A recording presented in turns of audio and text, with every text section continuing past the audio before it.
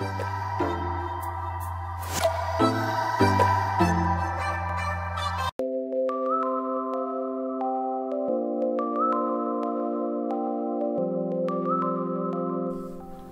guys, I'm finally back with another bestiary series video.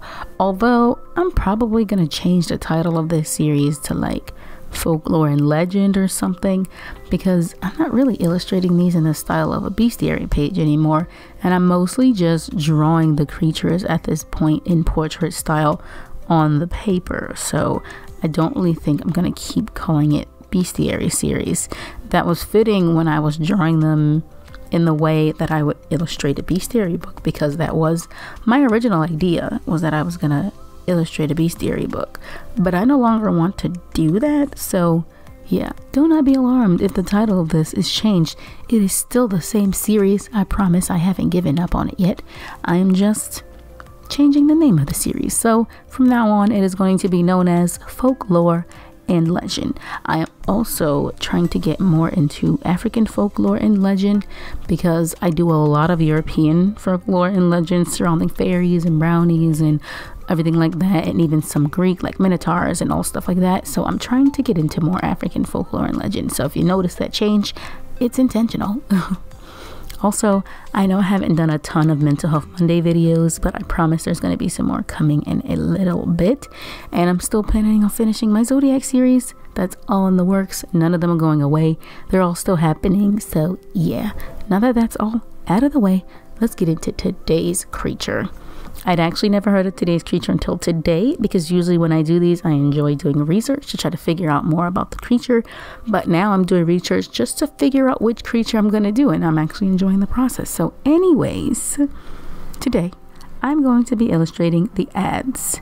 The Adze is a sort of vampiric creature that comes from the Ewe people of southern eastern Ghana and southern Togo.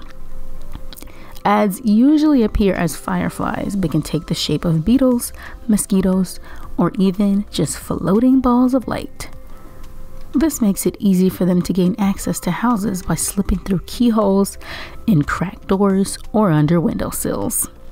Once they gain access to the house, they drink the blood of their victims, and although they will drink the blood of any human, they prefer to drink the blood of children and infants. When the Adze drinks blood, it simultaneously spreads disease to its victim, often leading to sickness or death. While in its bug form, nothing can stop the Adze. They are impossible to harm, and they are impossible to kill, and there is no known repellent to keep them out of houses. However, once they gain access to a house, they can sometimes be placated with offerings of coconut milk or palm oil, or both. Despite this, the Adze aren't hard, but not impossible to kill. They are very hard creatures to capture because of their speed and size, but if someone is able to capture an Adze, then they will immediately revert back to their hunched humanoid form, and once in this form, they can be killed by anything that would kill any old regular human.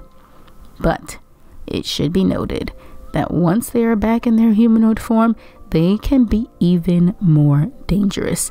They have talons that they can and will use to eat the hearts and livers of their victims if they are not killed swiftly. In addition to this, they might decide to just bewitch you or possess you instead. Once an Adze possesses you, they use you like a medium while also poisoning your mind, and you will eventually become sick and die.